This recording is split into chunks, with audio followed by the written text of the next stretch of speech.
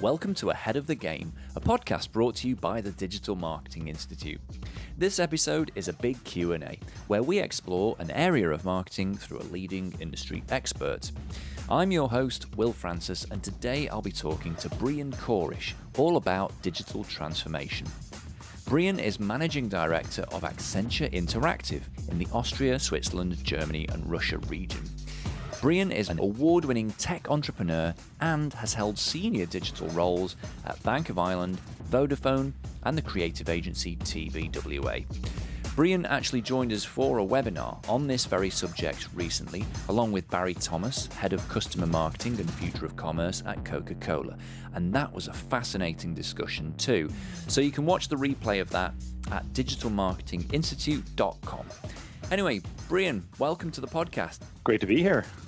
I've been looking forward to this. It's good to have you on because, yes, digital transformation is clearly quite a big and important topic and one that's affecting a lot of businesses.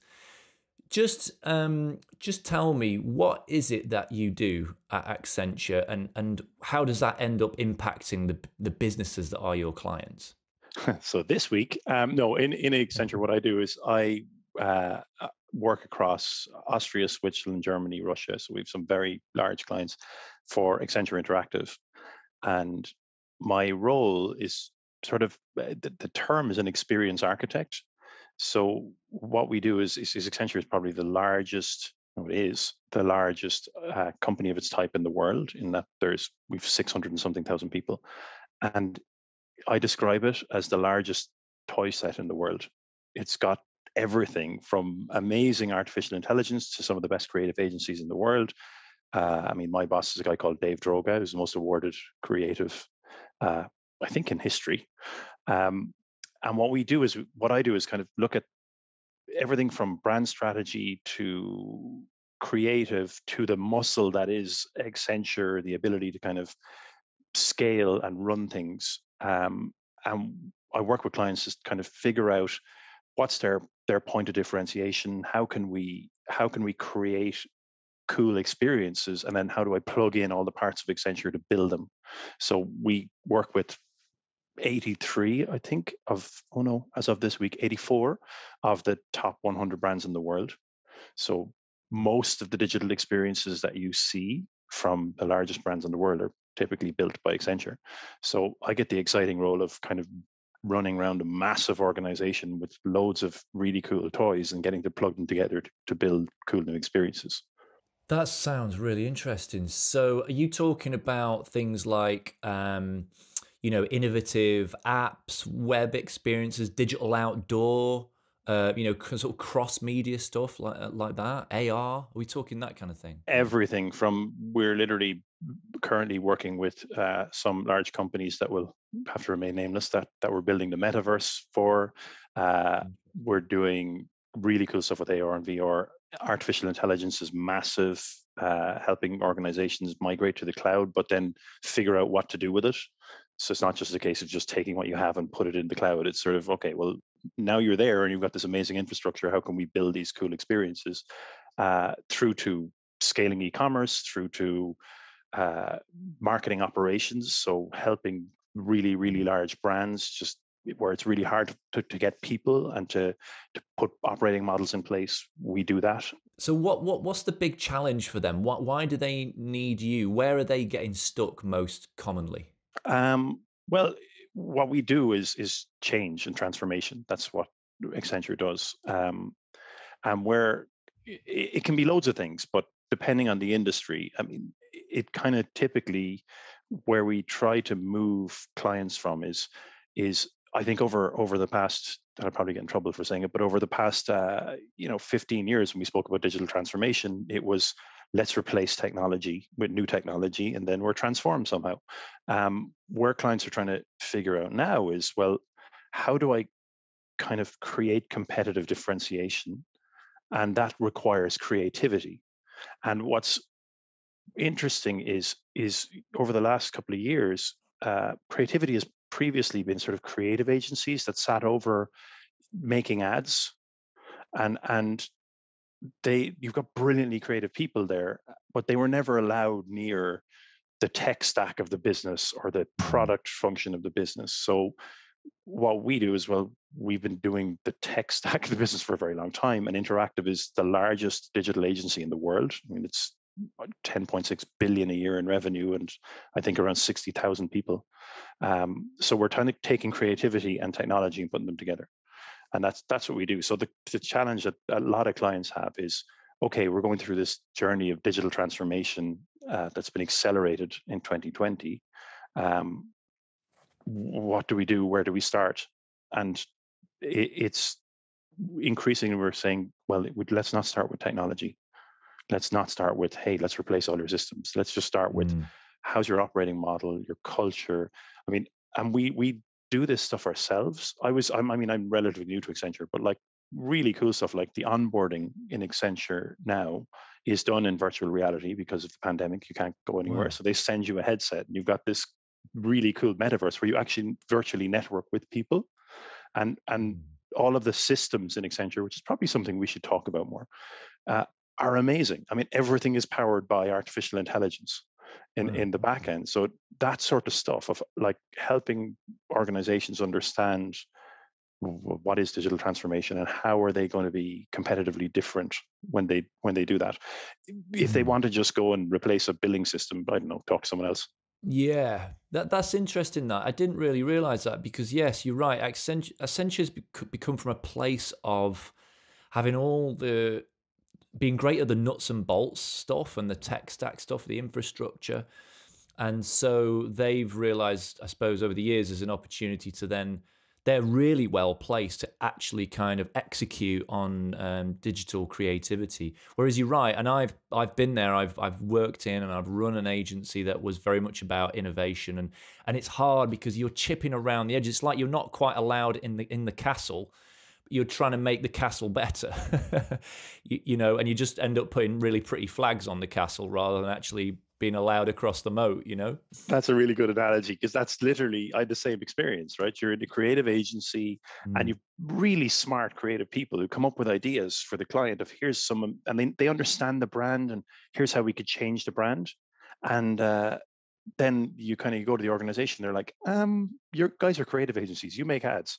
Keep away from our technology stack. Keep away from it because you guys don't understand all of these processes and the structure that's required. Whereas I think the really smart move that Accenture have done is combine the two, right?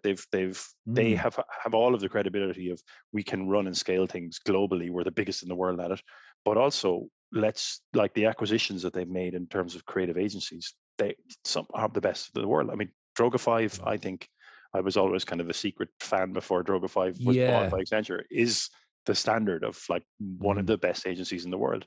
So what we're doing now, and it's different cultures kind of mixing, is like, how do you get a bunch of like creative people and a bunch of kind of process oriented people, because you need both of them, and stick them together, right? So that's the hard part, and that's the part that clients are going to have problems with too, right? Is you at the center of digital transformation, you need that creativity, you need that thing that makes your brand different.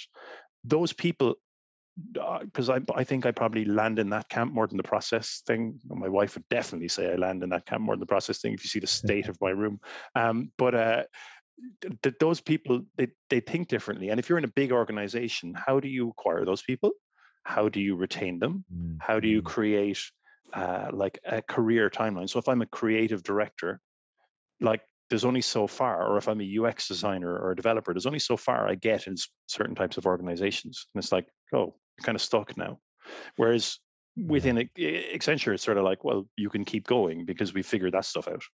But it's going to take clients years to do that, to kind of change their model that way. From marketing is a bunch of guys over there that do some nice ads, but like they're not making it to C-suite anytime soon. I know that you say, well, it's not just about implementing new technology, but the fact that technology is always changing, that is the kind of nature of the opportunity, right? That is the source of the opportunity for some stuff. For instance, we see AR still, AR and VR still kind of burgeoning, and it's that kind of first mover advantage and all that kind of thing. So is that a source of opportunity in your eyes? It depends on where you're coming at it from, right? So it's a source of threat if I'm a very large organization. And what I mean by that is if you look at the cloud and you look at SaaS in the last decade, if I'm a startup, within 24 hours with my credit card, I can have the same or better infrastructure than most large enterprises have, because I Mm. just go to a GCP instance or I go to Azure or AWS, and I have scalable cloud Yeah. infrastructure that's that costs me next to nothing until I scale. That was usually a kind of a barrier for entry for large organizations, right? They had to invest tens of millions or hundreds of millions in their technology because they had to scale. And if you're a Yeah. small startup, certainly when I had my startups, you couldn't compete with those guys. You were like, Mm. we can't build that infrastructure. We'd have to raise hundreds of millions of dollars. Whereas now I can literally You just switch hop it on on. Google and switch it on. And Mm. and that's a threat if I'm a big company, because they have legacy infrastructure. If I'm a bank, I've probably been around 50, 100 years, and I Mm. have all of these different systems that have been built over time. It makes me slower because they're all on premise and I need to move them to the cloud. Whereas a fintech can scale up and start taking my Yeah. customers quickly, and it takes years to compete. So it's a threat. Yeah, emerging technology is an opportunity. I was in augmented reality in 2011, way too early. It was raw. Yeah, and the hardware wasn't ready. It wasn't there Mm. yet. So Yeah. it was cool, but it was useless. So whereas now you're starting to see kind of practical uses for it. It's being put into cars. Your satellite navigation is literally put up on your windscreen in a lot of cars. You've Mm. heads up displays. Starting to see practical uses. So my very roundabout answer is it's both an opportunity and a threat.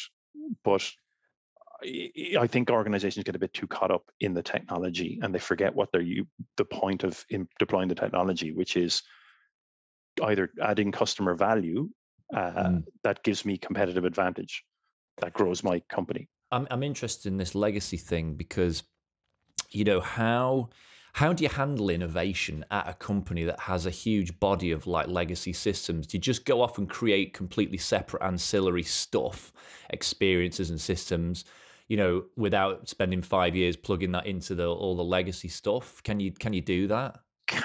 But then you end up with disjointed customer experiences at some point, right? So you Yeah. can build this beautiful app over here, and then if I just take banking as an example, now I want to Yeah. log in and check my accounts. Oh wait, no, that doesn't talk to that thing, and that kind of falls over.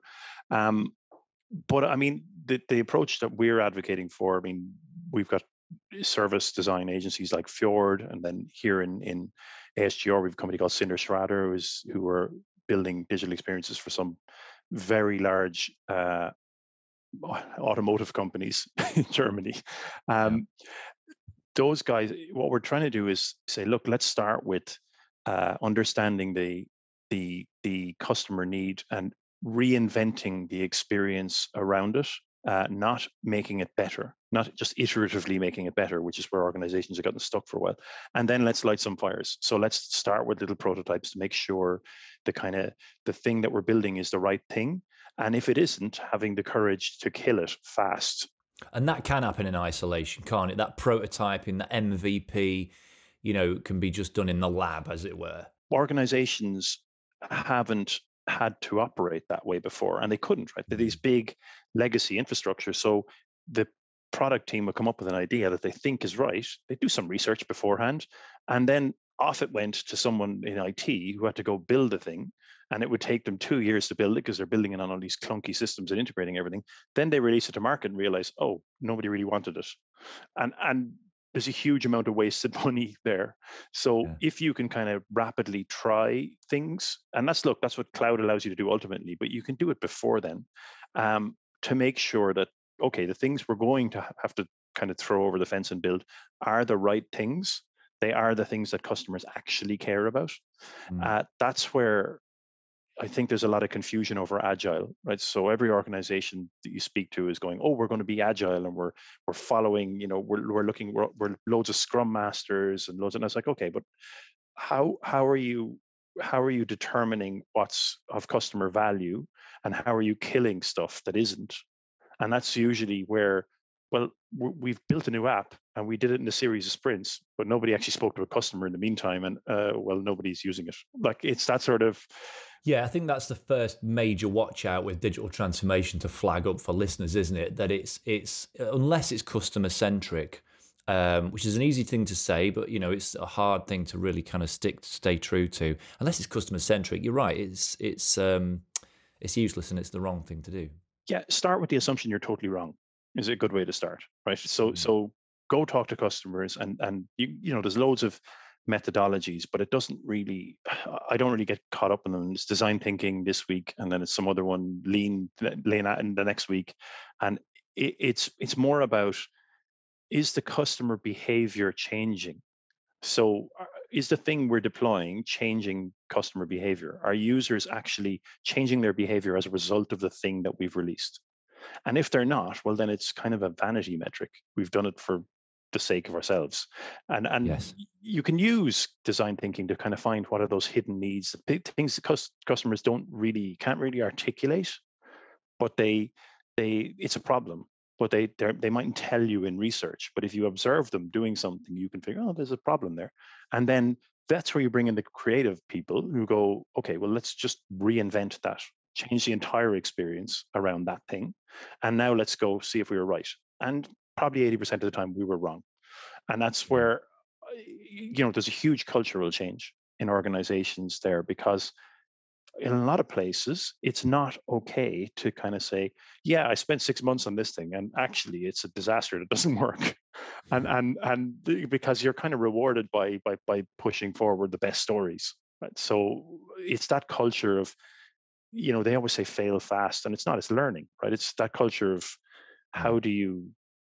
how do you launch something? How do you test if it's working? And how do you, when it's not, have a culture where people can go, actually that didn't work, but we learned these things for the next one. and Yes, exactly. Yeah. and people are rewarded for that. That's a huge shift. Yeah. Hello, a quick reminder from me that if you're enjoying our podcast series, why not become a member of the DMI so that you can enjoy loads more content, from webinars and case studies to toolkits and more real-life insights from the world of digital marketing. Head to digitalmarketinginstitute.com/ahead of the game to sign up for free. Now back to the podcast. So it's sounding like we're skirting around some of these things, but just give me the kind of, what are the main pillars of digital transformation? I'm picking up things about culture, things about technology and prototyping, sort of just for the listeners thinking, right, okay, what are the main kind of moving parts of digital transformation? Just lay that out for us in sort of simple terms. You can kind of break it down into two parts, and I've been trying to articulate it for years really badly. And it's actually when I got to Accenture, I saw a piece of work, and it was called Business of Experience, and I was like, that's what I've been trying to say for the last couple of years. And there's sort of two parts, right? There's uh, what every organization has been on this journey of customer experience and CX, and there's this other narrative is called business of experience, which is customer experience is all about uh, touch point optimization, right? So digital transformation has been around, how do we make things more efficient, essentially, is how digital transformation has been viewed for the last number of years. So how do we make our marketing more efficient? Well, we do that through marketing automation, and we do that through better targeting. We do that through CDPs or DMPs, and we get really efficient at our marketing.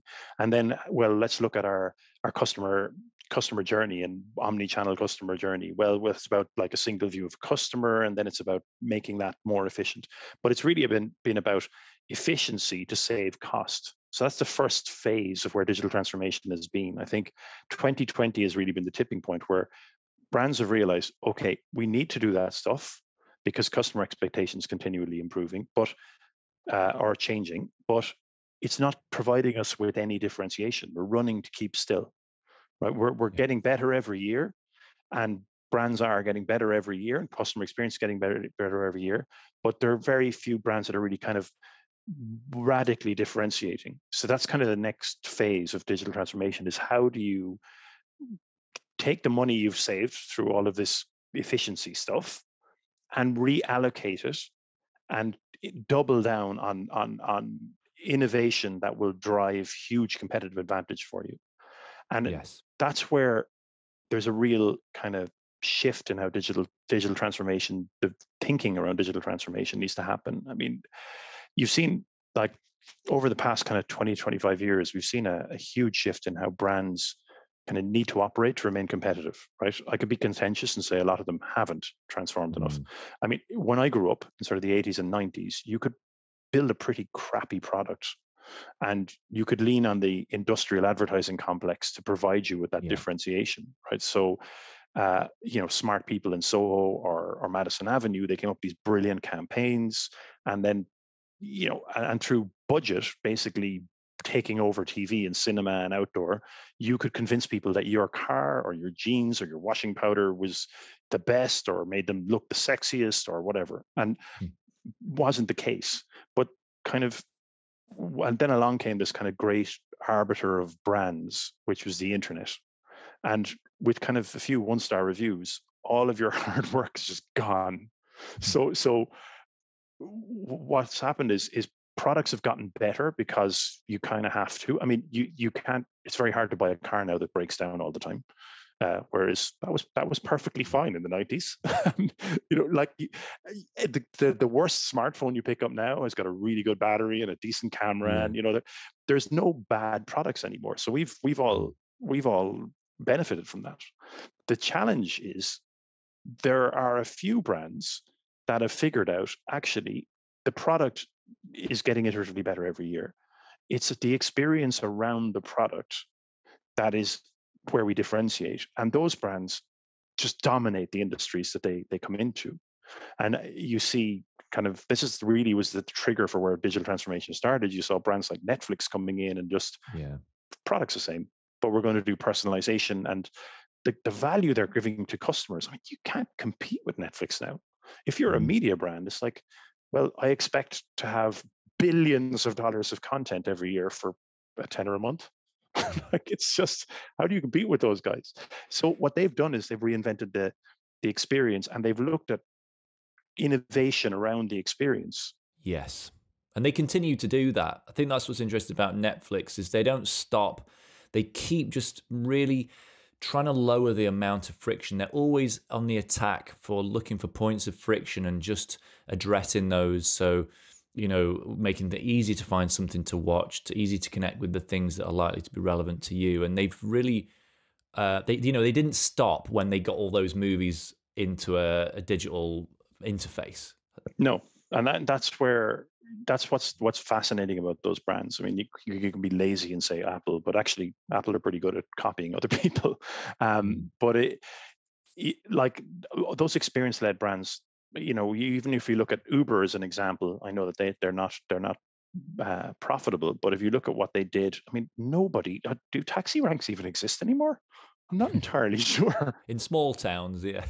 But they didn't change the fundamental product initially, but the experience of booking it, they changed that, and then they went, okay, now you're in the car. Well, you can play your music, and then you can set the climate before you get into the car. And then they went into Uber Eats, and then they went into, like, they're continuously about experience reinvention and not experience iterative improvement.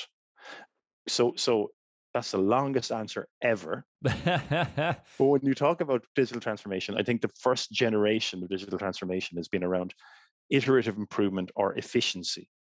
That the next challenge companies have is, well, how do we take the money we've saved and stop just passing it back to a shareholder in terms of dividends, and then go, let's double down and reinvent the experience. I mean, some companies that have done this really well. Disney did this really well. Like, Disney was theme parks and Mm. the occasional movie. Like, they moved into Disney Plus and really began to sort of eat into the streaming business, and you see Yeah. their share price going way up.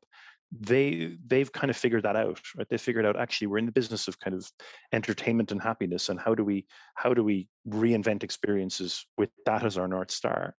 But a lot of companies are kind of stuck in the efficiency part. How do we improve NPS? How do we make our call centers more efficient? Cool, that's okay. But I saw a statistic recently, I think, is it Gen Z? I hate generalizing by generations, but I think 57% of them would prefer to go to a dentist than call a call center. than to deal with an IVR. They just don't want to do it. So you can be as efficient as possible as you want to be, but nobody wants to call you in the first place. So how do No. you reinvent that experience? That's a good point. I mean, just to kind of push you a bit on this, let's say that I I'm a listener and I'm like, okay, great, yeah, Netflix, Disney, they're great, but I run a florist, right, in a medium-sized town or city. You know, is digital transformation on the table there for a business like that? And what kind of things, you know, should those small businesses be looking to? Yes, because you look at the same thing, right? So you look at the customer journey isn't the right word, but the Hmm. how customers consume your product essentially, and you look at experience reinvention around that. That will provide you with differentiation. So if you're a florist, look at the distribution model. Do people have to go into your flower shop, which currently, given all the lockdowns, could be a bit of a challenge? If you look at subscription models, people want, why do people buy flowers? Well, they want nice flowers in their house. Could you look at building a subscription model where every month you pay a certain amount a month, and every month, depending on the season, we send you flowers. So we send you different types of flowers for your house, or we color coordinate the flowers that you have in your house based on the decor in your house. And Yeah. you can start to use machine vision there, and you can start to use recommendation engines. So it's not about like the great thing about the time we live in now is pretty much anything's possible with technology. It's the kind of the creativity, the creative solutions that will give your florist competitive differentiation over Yes. and over anyone else. And it may not be a digital thing. I mean, there's a bookstore in London, and bookstores, you know, Jeff Bezos, having the world's largest midlife crisis, has demolished bookstores. Right? Amazon. The idea of you don't go to bookstores anymore, except these guys figured out that, well, what if we do curated recommendations specifically for you based on our understanding of you? So we talk to you. It's a very personal thing where we talk to Mm. you. We understand the books you like, you don't like. We're not using personalization and No recommendation. algorithms. Nothing. And we will package these books for you because we know these are the exact type of books you like, Mm. and we'll send them to you every week or every month.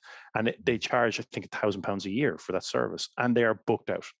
Bad pun, Wow. but they not intended. But they are their business is transformed, because if they decided we're going to be online too, we're going to compete with Amazon, they don't have hope competing with Amazon. So it's No. understanding what makes your brand different. In their case, their people is what made their brand different. They were Yes. proper. They read constantly reading books, and their understanding of their customer. But it's a digitally available product, presumably as well. You know, so they still had to articulate that through technology and make that subscription available online and what have you. So, But very high um, touch, very yeah, personal. They yeah, speak to you. They are bookworms themselves. They really understand yeah, them. It's not just, hey, other people like you like this. It's really, they get to really understand the things you love about books and love about specific authors, and then they go yeah, and find the books for you. It sounds really rudimentary. Talk to your customer. It's just, how many years have we yeah. been saying this, and can we always find some excuse not to? Oh, it's all about data. No, just talk to your customer. No, it's all about AI. Again, talk to your customer. Yeah, customer insights crucial. I mean, it's like the florist thing. You know, I was just googling there, and there's a brand I see all the time called Bloom and Wild, and they've done incredibly well over the last couple of years because they created this product, letterbox flowers, and presumably it's based on the insight that people worry about sending flowers, and someone might not be in, and the flowers get left outside the door, and so they've basically created a piece of packaging that somehow keeps the flowers fresh, fits through a letterbox, and that has been their thing. And then on top of that, yeah, they created a really slick e-commerce store, um, probably through something like Shopify, but they've done insanely well. And so, you know, it can be that, and it's again based on that customer insight, customer concern, customer fear. What's keeping your customers up at night? What do your customers really want? And you're right, it's all about talking to them, listening to them.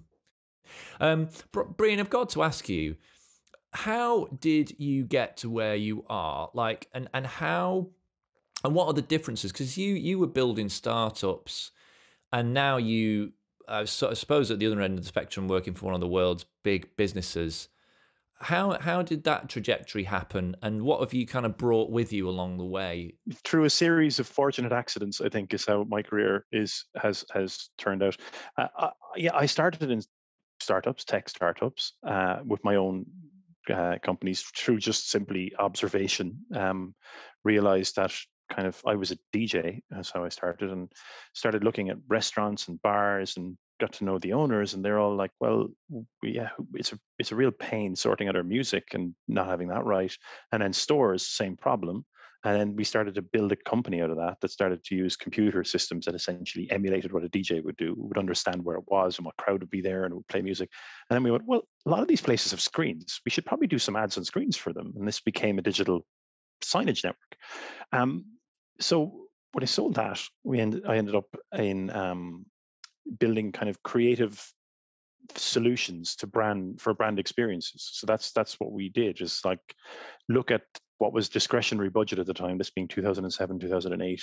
Not really, digital was not a thing. And going, how could we kind of create these amazing brand experiences with kind of bleeding edge technology, which is how I know so much about being way too early in the market with certain types of technology.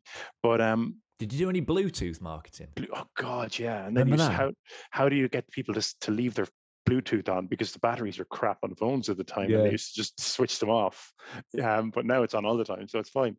But yes, I did. So I'm very familiar with being too early to the market with technology, but it was always about kind of this kind of what I'm trying to do is create interesting and exciting experiences, right? So for people, I mean, I think, was I saying this before? DJing is probably the worst job you can ever start your career with, because you turn up and expect, like, turn up at everything and expect, oh, there's 1,000 people just going nuts because I'm playing music. Why when I turn up to the office does this not happen? So it's always, look, how do you kind of put creativity and technology together? I've had a weird career. I mean, I've gone from there into creative agencies where I saw the kind of the limitations of brilliantly creative people who I realized very quickly I'm not that creative. When you talk to these people who are kind of shoehorned into, go make a TV ad or go make a display ad, and you just seeing that industry. And I was there around 2012, and just seeing what was going to happen to that industry, which has. I Mm. mean, you're seeing the industrial advertising complex kind of collapsing upon itself at the moment. Mm. Um, into, okay, I'm going to try this in big companies. I'm going to try in Vodafone and telcos, and you realize they're big ships to turn. Right? They're really difficult to get an entire industry or a massive player, because it's just, if, to the points we spoke about earlier, you've huge amounts of infrastructure and millions of customers, and it's not as easy as I thought. Of, oh, just create this thing and we'll just launch it. And so it's always been about kind of trying to drive in that change, which is how I've ended up through a series of kind of debates with very, very smart people in Accenture, working in Accenture. Is this, because I think it's kind of, I've landed in somewhere where I can kind of be creative and see the impact of what you're doing, and having a machine like, uh, with 600 odd thousand people, being able to build some of my more harebrained ideas. Um, Mm. yeah, I don't know. I've had a very strange career. That's nice. No, that's nice that you're able to do that, to see those things executed, um, and that must be really satisfying. Um, so, but what, I suppose, what have you brought with you from startup life? Like, what wouldn't you know if you hadn't worked, you hadn't had those startups? I'm, but I've learned a lot in large organizations. I mean, what I figured out in startups was the point we were talking about earlier. Just talk to your customer, because we had Mm. no budget. We could barely pay our bills. We set up, and Mm. we were building stuff that nobody had seen before. So if you didn't talk to the customer, being the end client at the time, you didn't have a business. You couldn't pay your mortgage. So we were literally co-creating with our customers, going talk to them, going, "Do you want this? No, that's not exactly right. Okay, but back in a week. Do you want this? No, that's it." And when I figured out, when you join really large companies, is there's so many layers in the company that, as companies have scaled, you have to do that. That quite often the people who talk to customers most usually people working in stores or people Yeah. working in call centers, are a couple of layers removed from the people who are building the products or doing the marketing. And my kind of thing from startups, which is really simplistic, is how do you put that customer, getting people to go talk to customers again. And when Yeah. you do that, the innovation starts really quickly. Organizations start to realize, oh Yeah. yeah, didn't think about that.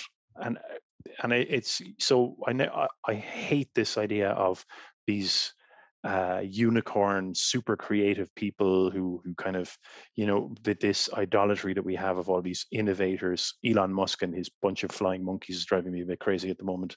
Like he's a very smart person. I hate the fact that he takes credit for everything that Tesla does. It's not him. He's Mm, got brilliantly smart engineers.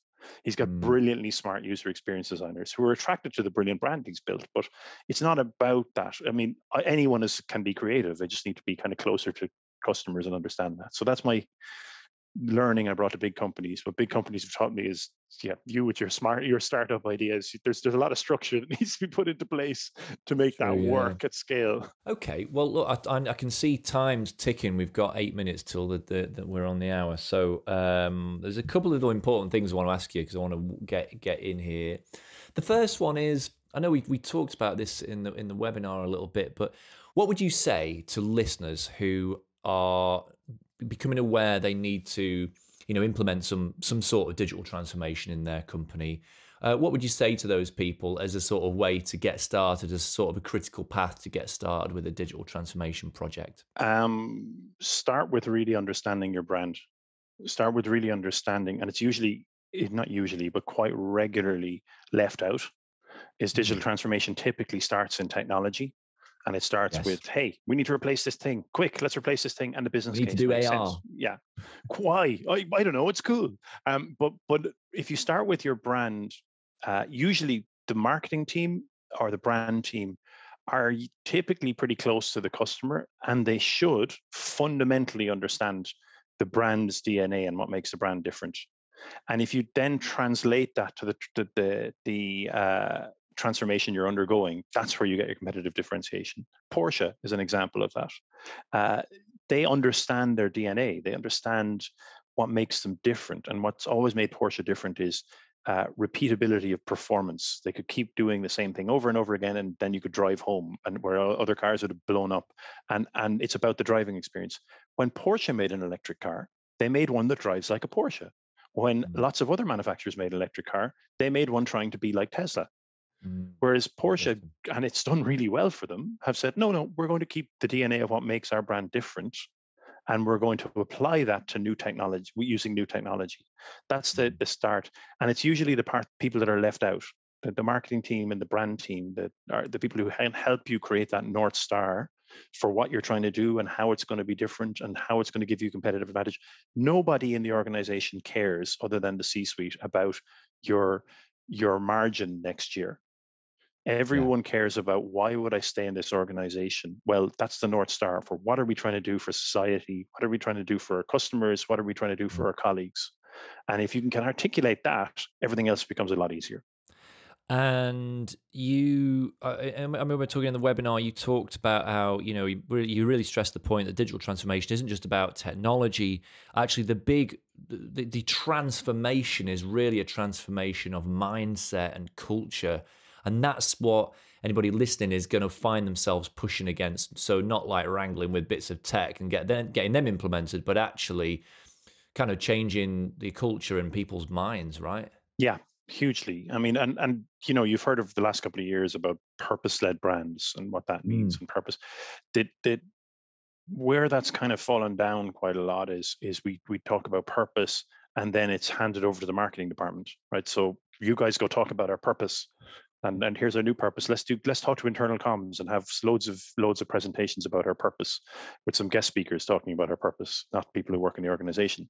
And that where in digital transformation, that kind of setting a North Star of, here's what we're trying to do, that's going to get people excited. Why would I want to work for you as a company? That part will start to shift the culture. Look, you're not going to bring everybody. There's going to be people who are scared of change. I mean, actually, when you think, most of us really are a little scared of change, but Yeah. it's that kind of, this is where we're going. This is what it means for you and your career. These are the things you can do to kind of transform and learn new skills as we move forward, because everybody's going to have to learn new skills. You cannot continue to do your job the same way, because just everything is changing so quickly. Most of the roles that are important now didn't exist 10 years ago. Yeah, so upskilling is kind of a big part of it as well, isn't it? Huge. And again, my bone of contention with unicorns is this: stop. There will be external skill sets you need to hire, and there will be different skill sets you need to hire. But don't forget the people who work in your organization. Like, they become less shiny somehow when they're in the organization. It's, how do you bring those people along? How do you train those people? How do you, because trying to acquire the best new digital analytics talent, or for example, yeah, good luck. You get them for a while. It's really, how do you kind of help the people internally understand that, and how do you upskill them, and how do you make it less scary, right? So there's going to be change, yeah, but it's going to be positive for everyone here, as opposed to negative. And that change isn't always, I mean, we talk about digital transformation, and the conversation naturally tends towards the big flashy kind of new technologies, but it's not always about that, is it? It could be about, quite kind of, and it usually is about quite mundane sounding stuff, the lower level stuff, the changing our CRM system, changing our, e-commerce platform, or the way we do, social media or something like that. Yeah, I mean, it is, and but it's just put innovation at the center of it that consumers care about, and that's it's not about, look, operational improvements are important. Why? Because they free up the budget to do the exciting stuff. Yes, but where a lot of organizations are getting kind of is they're looking at the operational improvement as the end goal. They're saying, we're going to digitally transform, and our cost income ratio is going to go from X to Y. Woohoo! We're going to do all this automation stuff in the back office because, well, it's going to free up budget that we're going to be able to create something really cool that when you go to work, you go, I work for them, and I'm pretty proud about it. Those sort of companies are the companies that are going to win. And it isn't always about technology. It isn't always about the latest, coolest, newest thing. Brian, thanks so much. Very, very interesting to hear your thoughts on digital transformation. One last question. Where can people find you and connect with you online? Probably not Twitter, because I'm having loads of arguments with people on Twitter all the time. I spend less time there now. But just on LinkedIn, reach out to me on LinkedIn. The great thing of having a weird name is nobody else has it. So if you just look me up on LinkedIn, Brian Corish on LinkedIn, and I'll be happy to chat. Great stuff. We'll do that. Well, thank you so much. Appreciate your time. Cheers. Cool. Cheers. Take care. Bye-bye. If you enjoyed this episode, subscribe wherever you get your podcasts. And for more information about transforming your marketing career through certified online training, head to digitalmarketinginstitute.com. Thanks for listening.